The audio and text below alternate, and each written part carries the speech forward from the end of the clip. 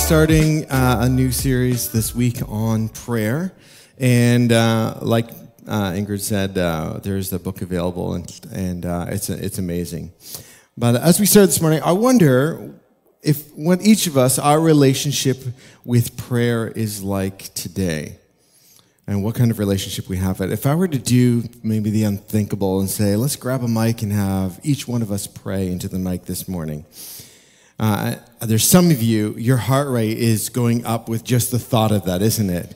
You're like, you want me to pray in front of people, into a microphone. Where's the nearest exit? You're out. And it's not because you don't want to pray, but the idea of praying in front of people and being exposed like that may be too much for you to handle.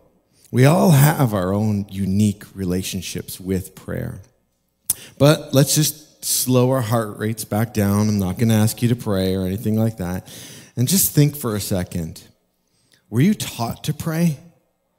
How so? By whom? Was it instruction? Was it repetition? Did it leaving you want to pray more or less? We all have our relationship and journey with prayer. And if when reflecting on those questions, you don't sit there feeling confident, we hope that this series will be of immense help to you. But again, nothing that we'll say during this series will change your prayer life. Only you can do that. That being said, today, 29% of Canadians are praying daily. Most pray with thanksgiving or a desire for God or as they worship God, they want God to do something in their lives, but 29% of Canadians pray daily to various faith systems in various faith systems. All over the world, no matter the religion, billions of people will pray today. Even the most ardent atheist, when in desperate need of help, may utter just a whispered prayer. If there is a God out there, would you please save my child or my marriage or my business? It seems that we're wired for prayer. We're wired for connection with something way beyond us. And while we may not always remember the exact words at the time, Dr. William Barclay pointed out that Jesus died with a prayer on his lips. And so for Jesus, prayer was both a practice and presence. But it was more about the presence of being with his Father. Now, we're going to be using, like Pastor Ingrid said, for this series, we're going to be using as a guide Pete Greig, who, following the Lord's Prayer, wrote a beautiful book called How to Pray, a simple guide for normal people. He also introduced a couple of courses on prayer that you can find at prayercourses.org. There's a number of exercises and things you can do there. But the first course there is praying the Lord's Prayer, and the second one is unanswered prayer. How to walk through when God doesn't seem to be answering your prayers. So they're both excellent things for you to potentially look at. Now, in both Matthew and Luke is where we find Jesus talks about prayer, teaching in the Sermon on the Mount and to his disciples. In Matthew 6, 5 and 6, we hear this: whenever you pray, you must not be like the hypocrites, because they love to pray standing in the synagogues and on the street corners to be seen by people. Truly, I tell you, they have the reward. But when you pray, go into your private room, shut your door, and pray to your Father who is in secret. And your Father who is in secret will reward you.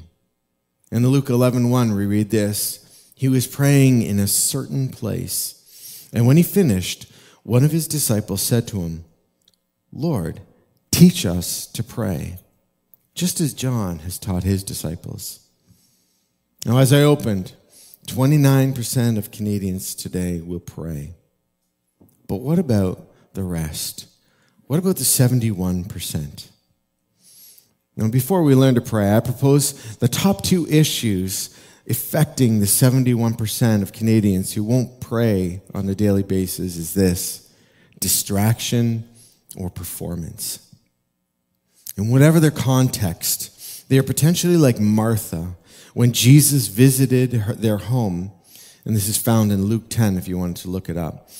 She was too busy and distracted by the details of making everything just right, too worried about her performance as host to realize that, like her sister Mary, pausing and sitting at the feet of Jesus was the best place to be, in the presence of God.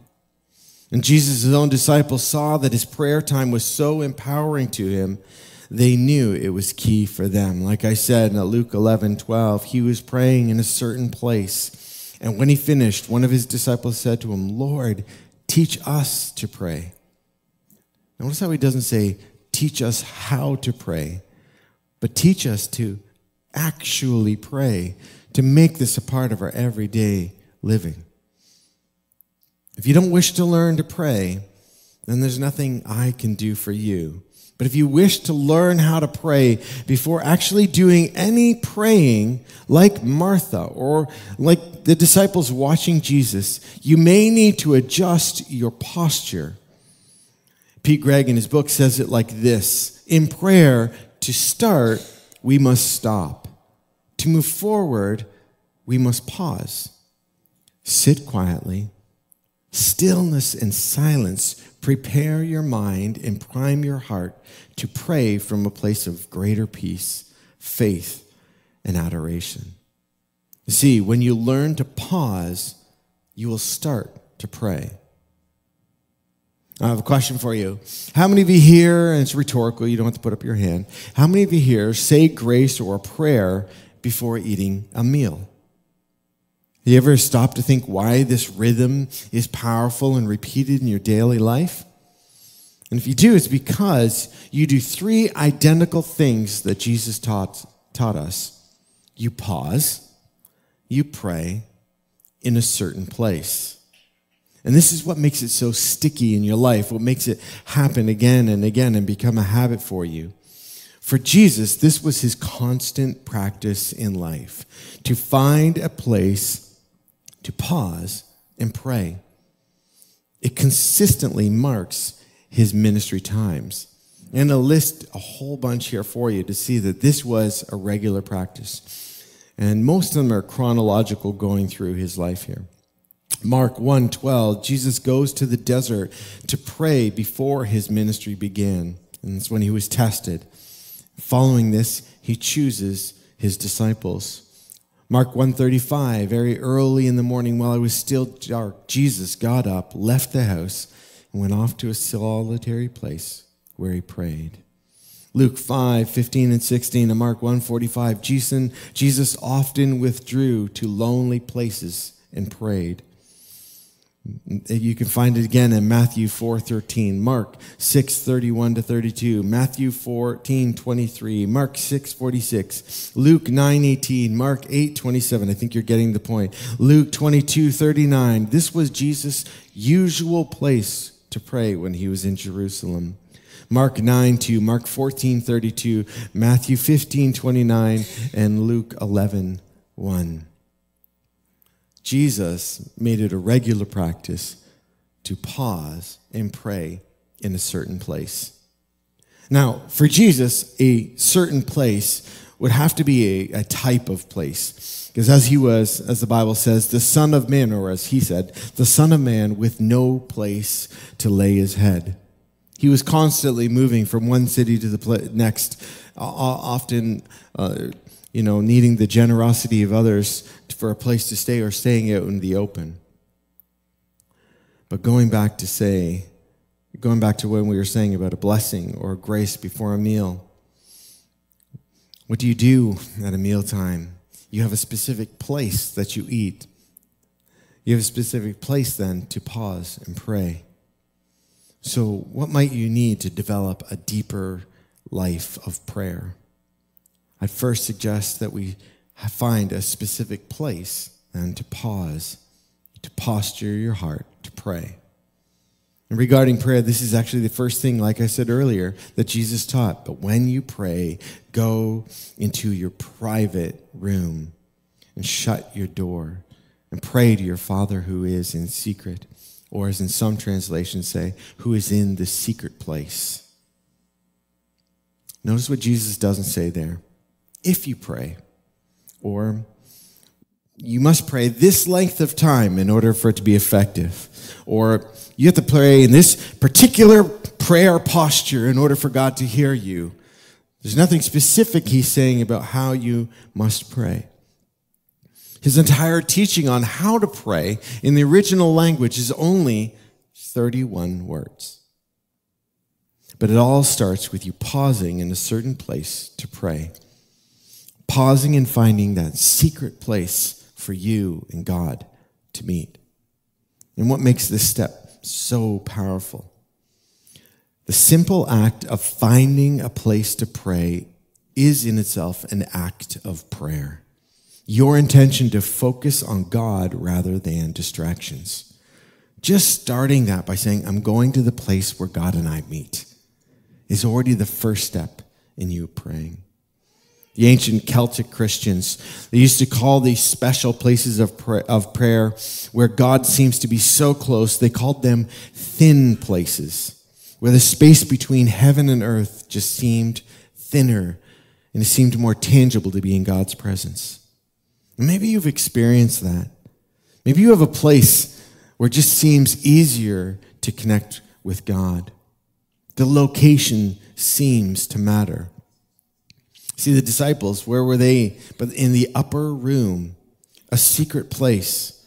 When on the day of Pentecost had arrived, they were all gathered together in one place. And suddenly a sound like that of a violent rushing wind came from heaven, and it filled the whole house where they were staying.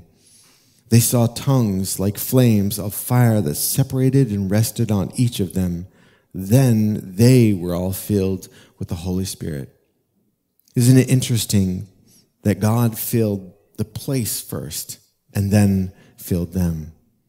Sometimes we can have that place where God's presence just seems so tangible that when we step into that moment, we just have that precious time with Him. So where's your thin place? Or what might become your thin space? If you desire power and prayer, this week I encourage you to discover a specific place to pause, pray.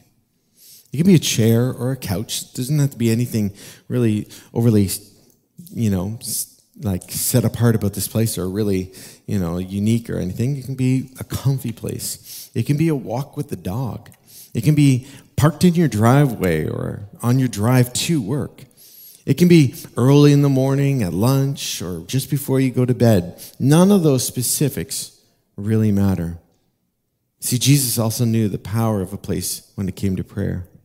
On his way to the cross, he found a place to pray, an olive grove called Gethsemane.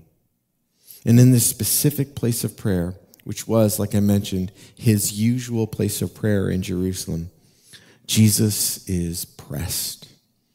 But what flows out is as pure then as it is today. Olives. He was in an olive garden. Olive oil is made when the olive itself is pressed. It's crushed beyond measure. And when this happens, what is inside comes out. Life center, loved ones, family. In a season of pressing all around us, imagine instead of bitterness, from prayer, blessing would flow. Instead of criticism, from prayer, compassion would flow. Instead of suspicion, from prayer, surrender to the Father would flow. If you don't like what's flowing out of you right now, find a specific place to pause and pray. And by finding a specific place to pray, you deal a death blow to distraction. As we close this morning, I want to leave you with this quote from Pete Greig's book. 2,000 years ago, the disciples welcomed Jesus back from his regular time of prayer with one of the greatest petitions of all time. Lord, one of them said, teach us to pray. And his response to that simple, humble request was astonishingly generous. He didn't make the disciples feel small. He didn't say, "You really ought to know by now." Instead, he gave them the greatest prayer in world history.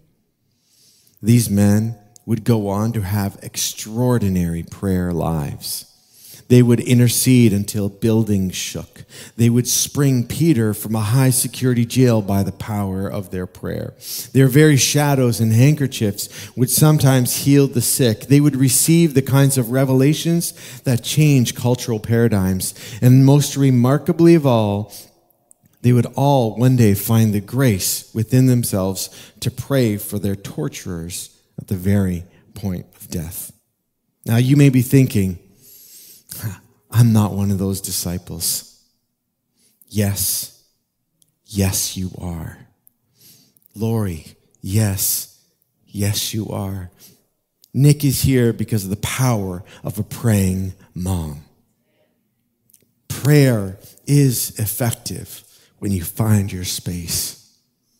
If you're here this morning and you have loved ones that don't know Jesus, if you're struggling, I tell you, the power of prayer can change more than any human effort could.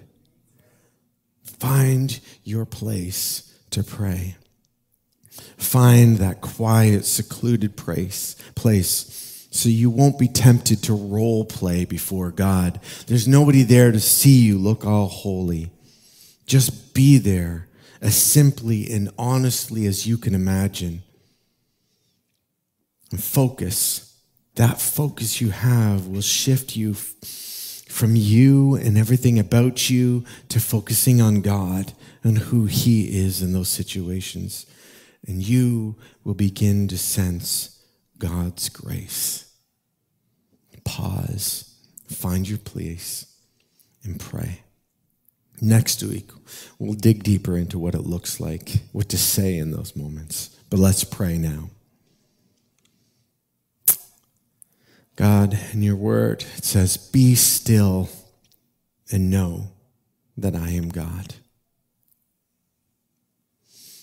God, in a world that moves faster and faster day by day, the idea of pausing, slowing down to pray seems backwards. But in reality, it is the only thing that moves us closer to you. So may we be still before you, so the distractions of this world would go strangely dim in the light of your glory.